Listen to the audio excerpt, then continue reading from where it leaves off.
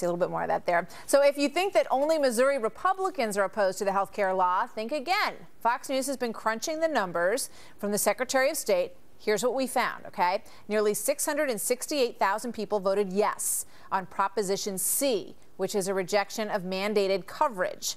If every single registered Republican, according to this count, in the state voted yes, which is highly unlikely, but let's assume that they all did, that would leave more than 90,000 non-Republicans who voted yes. 90,000 non-GOP votes. There's about 3,500 members of the Liberal Party, nearly 2,000 members of the Constitution Party. That leaves more than 84,000 Democrats who apparently voted against a key part of the president's health care plan.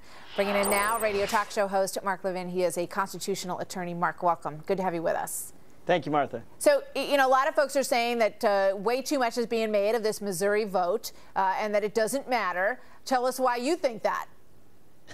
Well, let's understand what's going on in Missouri. There are about 6 million people in Missouri, about 5 million are of voting age, and less than 20% even voted at all in this election, and less than 15% voted for Proposition C. Let's read Proposition C. People voted to deny the government authority to penalize citizens for refusing to purchase private health insurance or infringe upon the right to offer or accept direct payment for lawful health care services and modify laws regarding the liquidation of certain domestic insurance companies. Does that make sense to you? So what do you say? You're saying people didn't read the proposition, they don't know what it says, it's all grouped in together, so it doesn't matter? That's the argument? I'm saying it's awfully confusing. It combines things that are completely different all in one. It is not at all the health care reform package. It doesn't mention the coverage for people with pre-existing conditions or the fact that children are covered or the fact they can't take you off for being sick. You just read it to us, so you just mentioned that it talks about being mandated to purchase health care coverage. I mean, this is the nut of this whole discussion, as we both know.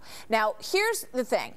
That is an essential element to health care reform. If everybody doesn't buy in, and it says you absolutely must own health care insurance or you will be fined, if everybody doesn't sign on to that part of this health care reform bill, I mean, it's an absolutely essential element of the program. Well, first of all, Martha, this is under Missouri law. Missouri law does not trump the federal law, so it's kind of like a straw poll. It doesn't do anything.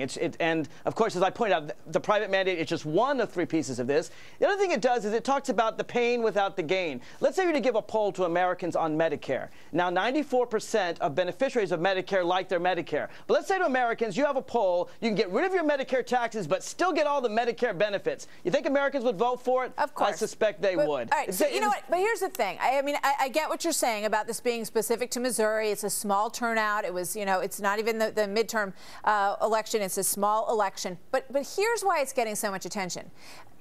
71% in Missouri, which is a swing state, you know, let's say that, you know, a handful of those people didn't know what it said or got confused by the other 3 things. It raises the question, when you've got 6 other states who are pursuing similar initiatives, you have 21 states altogether who are challenging the legality and the constitutionality of a mandate of making somebody buy something, of having the government say, you have to have health care insurance, John Doe and Mary Smith and everybody else, you have to have it. People, there is a movement that appears to be growing, not just in Missouri, in 21 states across the country, to challenge that idea. Do you deny that? Oh, no, of course. I mean, you're absolutely right. There's the political matter, which really doesn't do anything because the supremacy clause in the Constitution trumps whatever Missouri wants to do. But then there's the question, the constitutional question that people are raising. And, you know, I happen to have my Constitution right here, and I can read Article 1, Section 8. I won't go through all the details, but basically there's the tax and spend clause, there's the commerce clause, there's the necessary and proper clause, there's general welfare clause.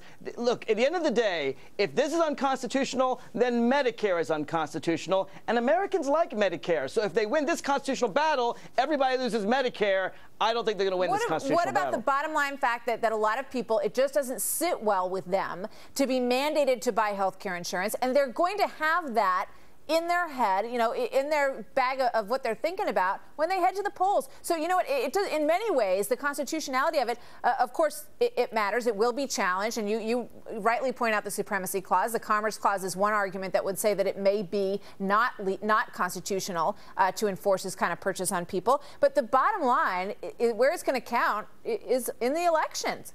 You know, Martha, the government taxes people for not doing things all the time. Every single year, when income taxes come around, I get fined for not having children. I do. If you have children, you get, you know, $3,000 off your income, that maybe $1,000 off your taxes. I don't have any kids. I get fined. So the government is fining me for my inactivity, and frankly, whether or not I have kids has very little to do with commerce. This happens all the time. There's nothing unusual here, and as far as I'm concerned, I think a lot of folks would argue it's very different. I mean, everybody knows you have to pay income taxes, and whether or not you can consider it a fine to not have children, you get a break if you do have children. I mean, you know, I'm not sure that those are apples and apples. But no, Mark, it's the same difference. You could tax everybody and then give people a break if they buy health care insurance. It's the same difference. All right, and this affects very few people. And if you did, there'd be maybe 3 other little Mark Levins running around that we could argue with, so that would be good too. Mark, thank you. Good to see you as always. Thank you, Martha. All right, well, the countdown